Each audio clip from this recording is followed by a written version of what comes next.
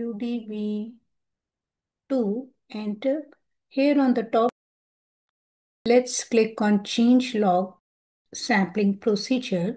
We can check the logs, what all changes has been done. This is the user on this date. These are the sampling procedure, what was the old value and the new value maintained. If that particular sampling procedure was used in the task list. This is another user.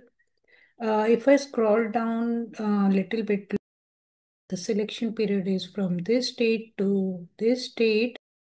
For the sampling procedure, this is the table which we can check in SE16. And also, if I select this one, QDSV, enter, it's a table for the sampling procedure. If I simply execute it, then I'm getting the complete list of the sampling procedure. So let me go back, and if we check the table, QDSVT, enter, it is for the text. If you want, you can enter the other filters. You can see the sampling procedure and the short text which is maintained. If you change the short text, here you can see what is the old value, what is the new value. Let me select some field.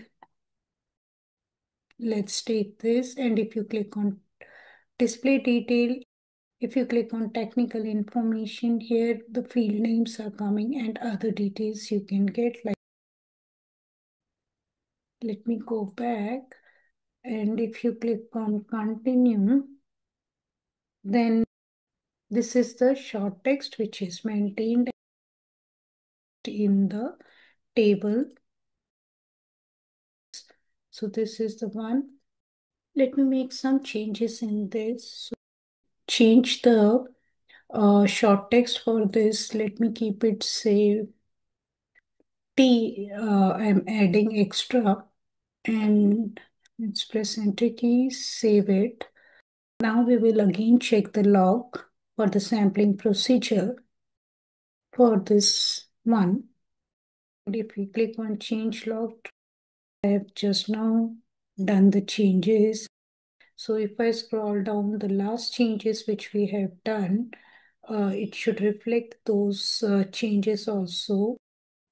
So here you can see the old value is this, and now we have changed the short text to this. So the changes are coming.